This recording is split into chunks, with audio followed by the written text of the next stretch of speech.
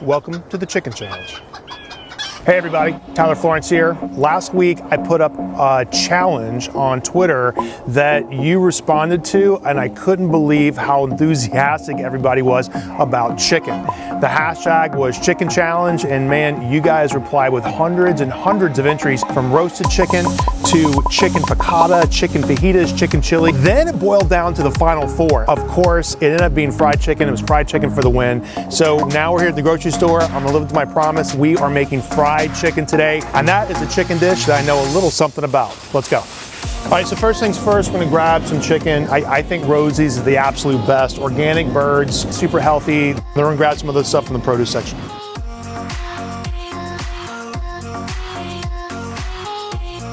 Now, I'm not bragging, it's just true, but Food and Wine magazine said that this particular recipe was the 9th best fried chicken in America. So we're gonna kind of go through this step by step, and I'll show you a piece of it together.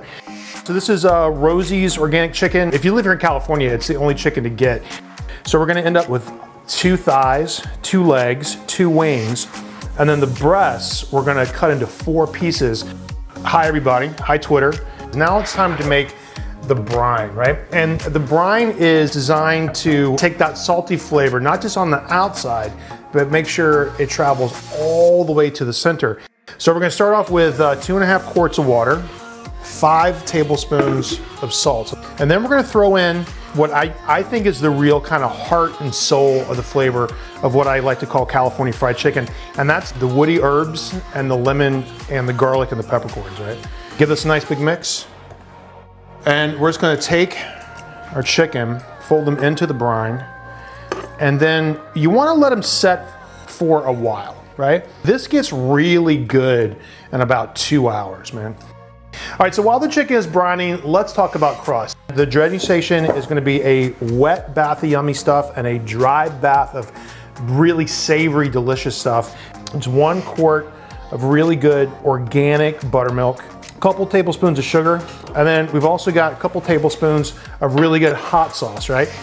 Now the other half, it's not just regular all-purpose flour, it's 2/3 part all-purpose flour and then 1/3 part rice flour. So when it fries, it gets crispy, and then with the rice flour, it stays crispy. So we got salt, paprika, cayenne, garlic powder, onion powder.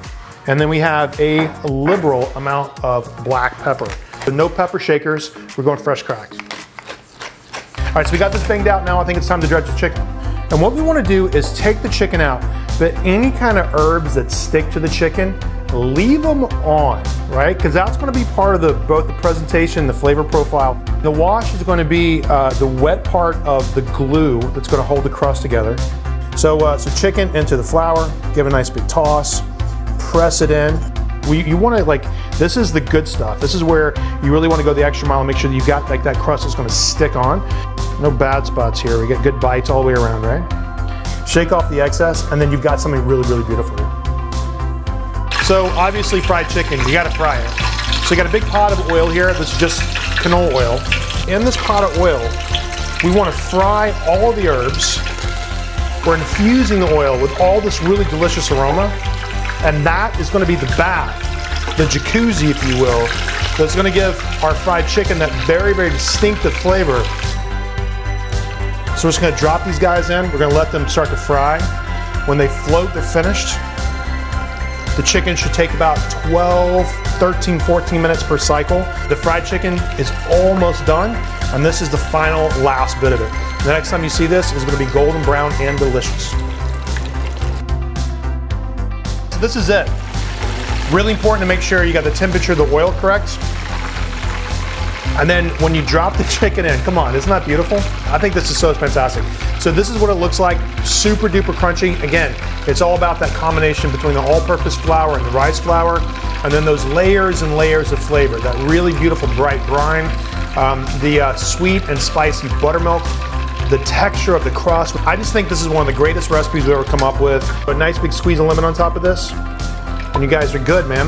I had a great week. This is the Chicken Challenge. I want to thank our good friends at Rocky and Rosie for hanging out with us. It's the best chicken on planet Earth. If you're in California, check it out. And that's it, folks. Stuff is so hot. I'll see you later.